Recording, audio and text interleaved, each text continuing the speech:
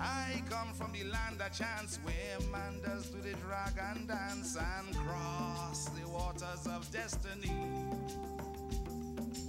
Builders of a legacy out of nothing, they still dared and they dream to be something, shining bright for the world to see. Every day we walk, walking, where these giants walking.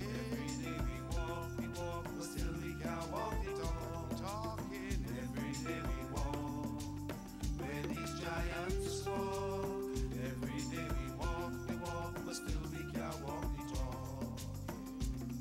Big dreams, I see victory through blood, sweat and tears prepared for me. We are warriors, moving on a mission.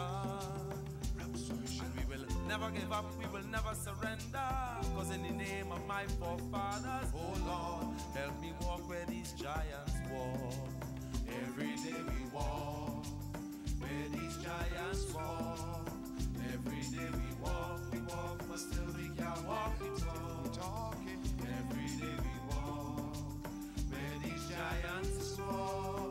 Every day we walk, but still we can't walk the talk.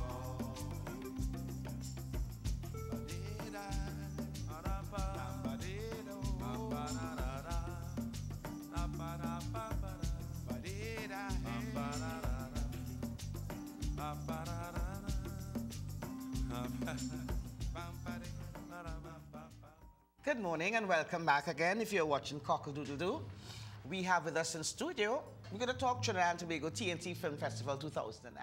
And we have with us Micheal Cherrie and Yao Ramesar. He is a filmmaker. Morning.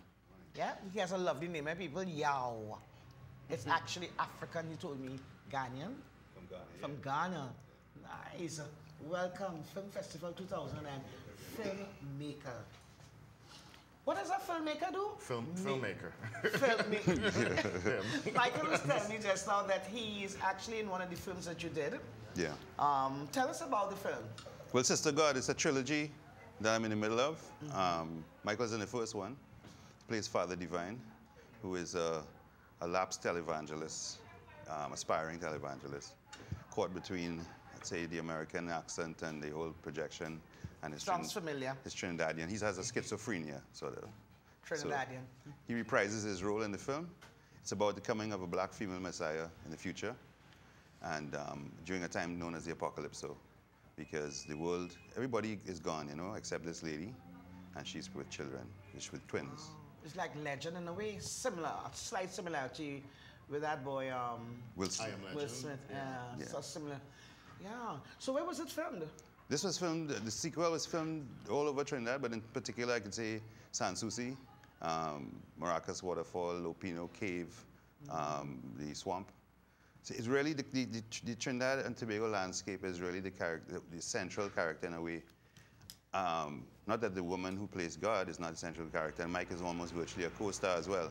But there's no real separation from the landscape and the people. There's a continuum there, which I believe goes back to the beginning of how we had a relationship with the earth and the land. And there was this inseparability between the landscape and the people. Okay. So Makes sense. So about filmmaking in Trinidad and Tobago, you know, there are so many opportunities out there now for young people, which is so different like 10, 15 years ago, Micheal, you agree? Right now, there are people out there who could go and say, look, I want to do a course in filmmaking, can we? Yeah, well, like for example, the University of the West Indies, there's now a Bachelor of Arts in Film, a 3-year undergraduate degree in film. And there also, like, I think the Ministry of Tertiary Education, Science and Technology, they have a retraining program, as well as, I mean, places like Gayelle and stuff where that, you know, which offers kind of like really kind of practical hands. Yeah, kind of OJT kind of thing happens there. Yeah, exactly. Yeah. And the thing is, the technology now is so much more user-friendly in terms of high-definition video. Oh, yeah. Right? Where and not as expensive. So we up there with them, yeah? Are we up there? Are we with all the HD and the 3D and the, correct me, I don't have the terms, you know? Are we there in terms of film? I think we are in the process of surpassing the you know, being out there. But you see, we have something that we have to mine, which is what we have unique to here. So yes, we have the technology, but we have our own particular aesthetic that's developing. Yes. So that's going to make a big difference because they say imitation is the sincerest form of flattery. Well, we fed up of imitating and cheap imitations of Hollywood and Bollywood and so on. Yeah.